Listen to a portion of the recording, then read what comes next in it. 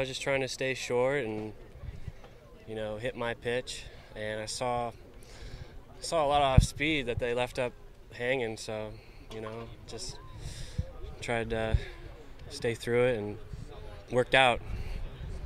How important do you think it was for you to have a game like this?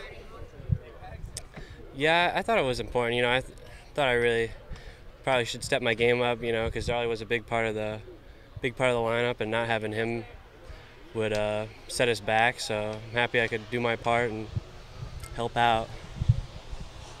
As a lineup, do you guys find that you tend to feed off each other on a night like tonight? Oh yeah, definitely. Especially with Toad, I think Toad's the biggest part of our lineup. When he starts us off getting on, I think that's what kickstarts our run scoring. So yeah, of course.